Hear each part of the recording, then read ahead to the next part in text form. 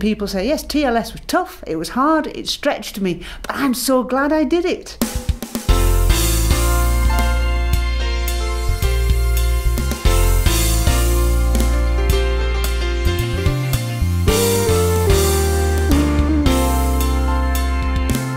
Looking back on the life of TLS, over 30 years in existence. The phrase that people keep saying again and again is, it transformed my life. Many students testify to the fact that before TLS they would have been reticent in engaging in particular areas of service.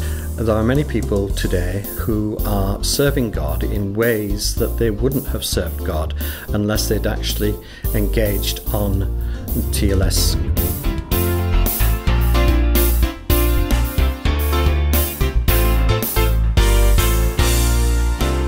I am the Communications Director for Aruka Network, which is a support network for community development workers in Africa and Asia. TLS speaks to me a lot. Just the word TLS, training, learning and serving, speaks to me. I felt that I needed some impetus, if you like, to move on in my Christian life. And TLS was the obvious road to try. TLS actually, it has been of great assistance to me in actually doing my ministry. I enrolled on the TLS course because I'm immersed in community development and I wanted to understand its theological principles. One of the one-year courses I did was Experiencing Faith. And the heart of preaching and music, so I find it very, very useful. It was structured in such a way that it honoured the local knowledge and the context in which people live and work.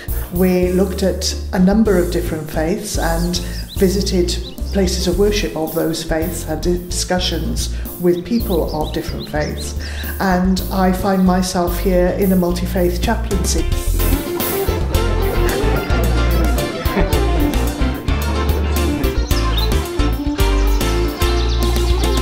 Whilst also injecting really interesting ideas and principles.